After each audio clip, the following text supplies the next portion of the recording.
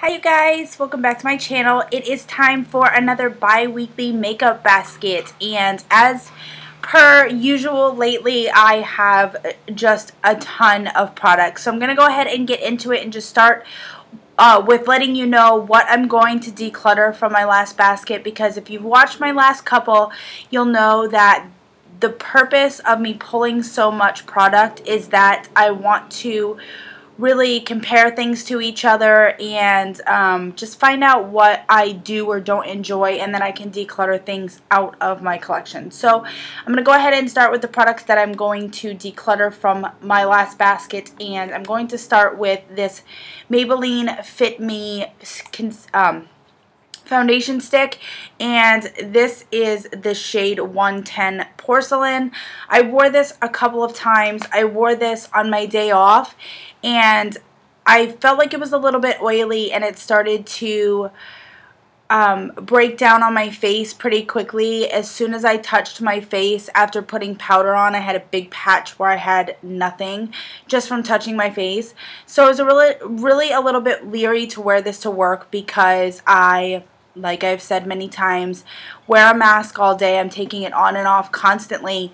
So I was afraid that this was really going to break down my makeup by the end of the day. It really didn't do too bad, but every time I touched my face, I was coming away with product on my fingers, and it didn't look too bad on my face, but I just really didn't enjoy it. And compared to the other stick foundation that I pulled in the last basket, which was the Flower Beauty one, this didn't compare at all. So I'm keeping that one and going to declutter this one. The next thing that I'm going to declutter, the two things that I'm going to declutter are two blushes, and this is the L'Oreal Paris Celestial Cream, and I just felt like I didn't really enjoy this color on my cheeks. It was nothing special on my cheeks, and it is older. I am just going to go ahead and declutter it and not pass it on to anybody. This is their Magic Smooth Souffle. And then this is the Wet n Wild Pearlescent Pink. I have wore this in the past, and I remember not being terribly impressed with it in the past either. It's got a lot of gold shimmer running through it, and it just didn't impress me. It just didn't look great on my cheeks. So I am going to go ahead and declutter this. Some of these things I'm really kind of just forcing myself to declutter if there is not an excitement about it or anything that I really enjoy about the product. So it may have been something that I wouldn't have decluttered in the past, and clearly haven't till this point, but I really want to get some things out of my collection. So the next thing I'm going to declutter is this L'Oreal True Match Lumi, and if you remember from the last basket, I compared this to the Wet n Wild Where the Dreamers Go, and what I feel about this one is that it's just a little bit too glittery for me. The other one is more of a pearlized kind of finish. This definitely has some glitter to it, and if I want something with glitter, I'm going to go with the Urban Decay highlighters that they first came out with, and I really enjoy those, even though they're full of glitter. But since I have so much that's similar to this and not glittery, I'm going to go ahead and declutter this. The only blush that I didn't get to in the last basket was this L'Oreal Visible Lift. I thought that I might just go ahead and declutter it, but I really feel like I want to give it a chance, so I'm going to go ahead and pull this in another basket down the road. So I'm going to go ahead and put this back for now, and the last thing I just wanted to show is my use on my Lorac Pro 2 palette. Just wanted to show you that I hit pan on this shade Nectar, which has kind of been my goal with using the palettes that I pull each 2 weeks, is hitting pan on at least one shadow, hopefully at least one shadow in each palette, but I wasn't able to do that with the other palette, but I did enjoy it very much. I am going to be doing an October favorites video, so you might see more of that palette in that video. So I'm going to go ahead and get into the products that I'm pulling for this next basket. And one of the things I wanted to say was that just showing you that blush that I wasn't able to use in the last basket, shows me that I have really been able to get to use all of the products that I pulled, which is a big thing to me. I've always wanted to make sure that I can at least use the products that I'm pulling. So I was able to do that, and the light's getting a little bit weird, so I apologize. But we're going to go ahead and get into this. So the new basket, I have been using a new primer. This is the IT Cosmetics number 50 Serum Collagen Veil Anti-Aging Primer, and I did finish up 2 sample primers that I was trying to work on, and I'm getting ready to start another project where I'm going to include some sample primers. So this may go back on the back burner, but I really do enjoy this. This was something that I had several samples of in the past, and I did have this full size of this, so I used up all my samples before I started using this. But this is the last primer that I wanted to finish up this year, and then I think I have finished up 4 primers that I wanted to use this year. So if I even get halfway through with this, this is a win to me. So that's the primer that I'm using. Foundation is a little bit nuts, but I am wanting to really weed some things out. So the first thing is what I'm wearing today, and I didn't think I was going to like it, but as you can see, I've almost finished the entire bottle, and I just, for whatever reason, felt like I wasn't going to enjoy it anymore. But this is the L'Oreal Visible Lift Blur Foundation, and this is in the shade Light Ivory. And as you can see, I have so little left that since I pulled it out today just to put on, I want to go ahead and finish this, and hopefully finish this in the next 2 weeks. Another one that I wanted to give another shot is this Benefit Bigger Than BB Big Easy Liquid to Powder. I guess they consider it a BB cream. I haven't used this in a long time, but I know that I really enjoyed this, and I just wanted to make sure that I still really enjoy this. It does have a broad spectrum SPF 35, but this expired in 2015. I'm not worried about the expiration date because I feel like it's only expiring on the SPF, and that's the reason why they put that date on these. It still smells good, it still looks good, so I'm going to go ahead and use this in the next 2 weeks. A foundation that I wanted to give a shot and kind of declutter one or the other is this Wet n Wild Coverall Cream Foundation. I've heard good and bad things, I feel, about this. I can't remember, but this is in the shade Fair Light, and this is in the shade Light. I'm feeling like only one of these shades is going to work for me, and I'm definitely going to declutter the other one, if not both, if the formula doesn't work for me. So, I'm going to go ahead and give these 2 a shot. The next 2 that I want to kind of compare to each other, this is the CoverGirl Clean Whipped Cream, another foundation I know that I used to love. I don't know if I went ahead and found this in my collection after I bought this shade, but I found this shade at Big Lots, and it does have a Big Lots coupon barcode on it. And I knew it wasn't my shade, but I figured I could make it work because I knew I really loved this shade. And then somehow I ended up with this. So I'm not sure if they're still selling it and I ended up buying it in my correct shade or what. But I have these 2 shades. I'm pretty sure this shade is going to work for me and this shade is not. But I'm going to go ahead and try out the foundation formula and then try out the shades and kind of declutter one, the other, or both. The next foundation that I have is the MAC Match Master Foundation in the shade 2.0. I have some makeup, like pigment drops from Hard Candy that are supposed to be like the Cover FX drops, and I want to see if that is going to make this shade a little bit lighter because I feel like it's a little bit too dark for me. I think I was matched for this when I was a little bit tanner, and the guy was insistent upon the fact that it needed to be matched to the redness in my skin, otherwise it wasn't going to match the rest of, or the redness in my face, otherwise it was going to match the rest of my body.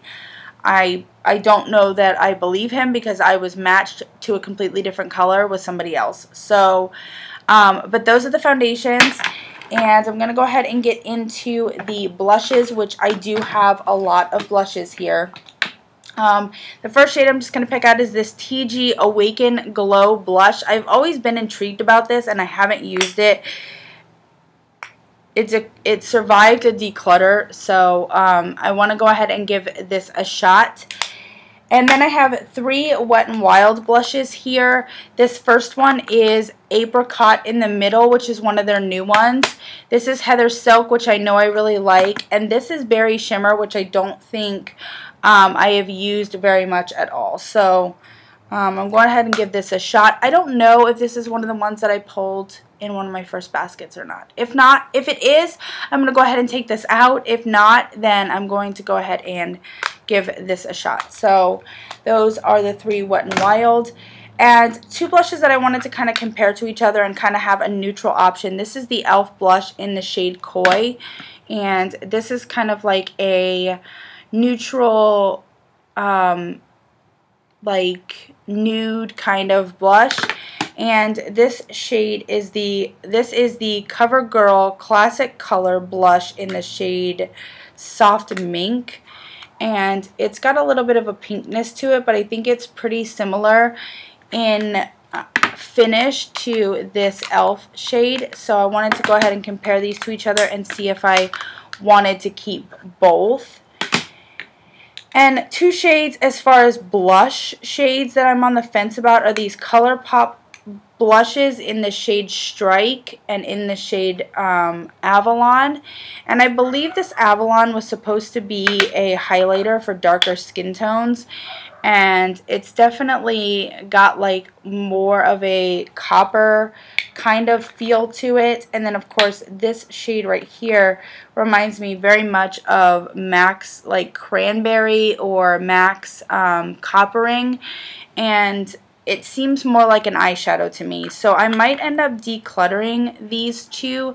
I'm not quite sure. I will see. Now on to bronzers. One of the biggest things I wanted to do with this basket is really compare the 2 of these bronzers. One, they're like super huge and take up a lot of space in my collection. And 2, they don't seem like they're all that different. So this is the shade for blondes.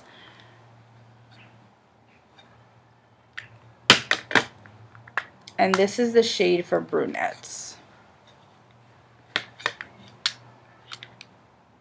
So if you can see, like, I know the lighting's off out here, but really, they don't look all that much different at all. So I'm going to go ahead and see about these 2 blushes, 2 bronzers. And the last NYC Sun and Bronze bronzing powder that I know I want to give a shot to is this Hamptons Radiance. I know that I really, really love the Montauk Bronze, so I'm not even going to put that into a basket right now because I'm not thinking about decluttering it. So this is what this looks like. I've used it in the past. You've got some pink strips here, and then you've got brown, and then like a cream shade in the center. So I'm going to go ahead and give that a shot. And then also this Rimmel London Natural Bronzer in the shade Sun Bronze. And I just wanted to see how I like that and see if that's something I might want to declutter. And then one last thing right here is something that I got from my friend Abby in a video that I'm going to be posting very soon. This is the NYX blush in the shade Taupe, and I'm going to use this as a contour and see how I like this. This was something that she decluttered out of her collection because she didn't really think it was all that great or special. So I wanted to see how I like this because it is so raved about on YouTube especially, so I wanted to give that a shot. And now on to highlighters, and then we will go to eyes and then lips. So as far as highlighters go, I have 2 liquid type highlighters that I wanted to try. This is the Maybelline Touch of Light Luminizing Face Glow. And this one is actually a bronzing. This is the Dream Sun Bronzing Face Illuminator, which I think I'm not really going to care for and I'm going to want to declutter. So I wanted to give those 2 a shot. I have 2 more kind of cream type highlighters that I just wanted to get some use out of because they are cream. This is the ColourPop Super Shock Cheek in the color Parasol. And this is like a peachy kind of shade. And then this is the shade in Monster, and this has God, I wish you guys could see that. It's got like a purple kind of duochrome to it, so. Okay, moving along. Oh, so I have these two Victoria's Secret that I think I've used, but I don't remember. They look like they've been used. Victoria's Secret highlighters. This is in Impassioned and this is in Next to Nude. And I wanted to go ahead and give these a try and see how I feel about these, and see if these are something I'm going to want to keep or declutter. So this is, I don't know if you can see that. That's like pinky and that's like kind of bronzy shade there.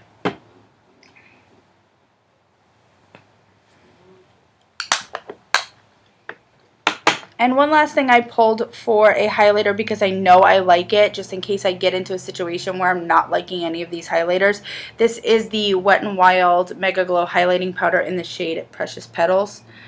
And I could have even pulled the other one, which is Crown of My Canopy, and kind of compare the two together and see if maybe I would want to get rid of Crown of My Canopy instead of this one.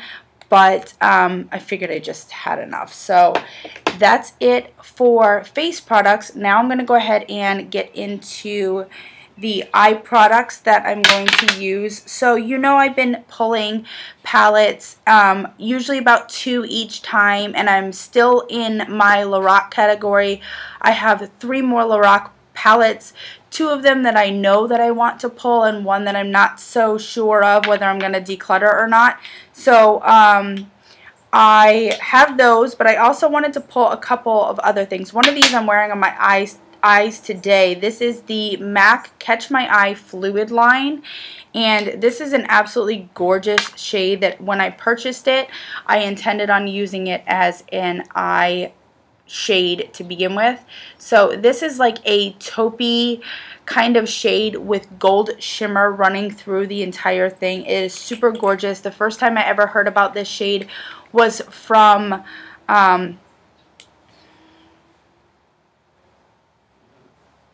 Cherish from Pretty Pistol 86. I couldn't think of her name at all. She mentioned it. I knew I wanted to buy it, but it was limited edition, and I didn't pull the trigger on purchasing it from eBay or anything like that, and it did come out again last year in the Hot Dogs collection, so I was able to get it, and I'm so glad. I haven't used it since I purchased it, but oh my god, I was just thinking about it, and I knew I wanted to pull it out, and I was going to throw a color in the crease, and I just went ahead and put that on my lids today, and it is just beautiful all on its own. I haven't had to put anything else on my eyes. It is just super gorgeous. So in that spirit, the next shade that I have is this Feminine Edge Fluid line from MAC as well. I don't know if you're going to be able to see this because of the lighting, but this is a very pink shade, and I guess you could see it a little better back here.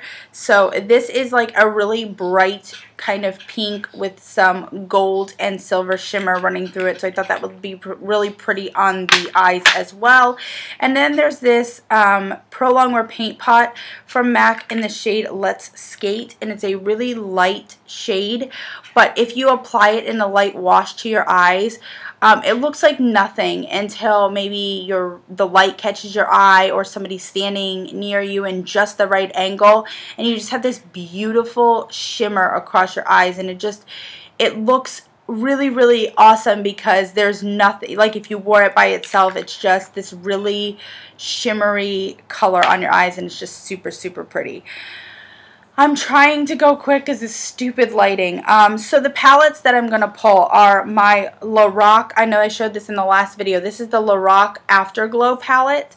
I don't know if you're going to be able to see this whatsoever. So that's that palette right there. And I guess I'll keep it back here so I'm not really dark. So I think the shades in this are really pretty, and I'm going to have some nice pops of color for the fall time of the year. But the main palette that I'm pulling this basket is this Lorac Mega Pro 3 palette right here. And this is what this palette looks like. I know it's super washed out, but you guys have seen this all over the place, I know. So it's not a big deal if you can't quite see it here, but this is the Mega Pro 3. I'm really, really excited to use this. I did swatch a couple of these shades, this Rust and Pomegranate, because I thought maybe they'd be really similar to those ColourPop blushes that I pulled. And this color right here in Kava is beautiful, like super, super gorgeous. So I wish you could see that palette better, but this lighting is just super, super crap. So I'm gonna go really quickly through the lipstick products that I want to pull for this basket, just because this lighting is driving me absolutely bananas. So there is one shade that I was gonna pull for this basket that I know without a doubt that I'm going to declutter, and that is this NARS that is this NARS lip gloss in the shade Turkish Delight, which is one of the first ones I ever purchased because of Kim Kardashian, and it was all over the beauty community and blah blah blah. And it's got that really nasty like plastic smell to it that the old style NARS lip glosses did. So one, that was turning me off. I put it on the other night, and at first I wasn't impressed. It goes on like a clear lip gloss, and it always did for me. And then I got this cold sore. So I know that I must have put this on when one was starting, you know, way back when I wore it last. And so I'm going to go ahead and declutter this because it's making sores on my mouth. And two of the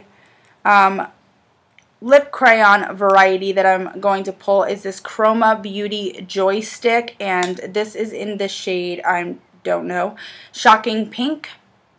So you can see that shade right there. That's pretty fairly true to color, even though this lighting is really shitty. But I'm going to go ahead and pull that Shocking Pink. And also this e.l.f. matte lip color in the shade Tea Rose, which is really, really pretty. It's like this dusty mauve purple color. So I'm going to go ahead and pull that and give those two a shot. This next shade is this Maybelline Color Whisper in the shade Pink Possibilities. I just thought this would be a really nice everyday shade to wear if I wasn't feeling any of the other shades that I've pulled. And over top of that, I thought these two lip glosses would be really pretty. This is the Victoria's Secret Beauty Rush in the shade Totally Hot. And it's got some really nice pink shimmer in it. It's a pink gloss with some really nice pink and gold glitter running through it. This is the Makeup Forever Professional Lab Shine Diamond Collection, and this is in D14, which I don't think they make this anymore.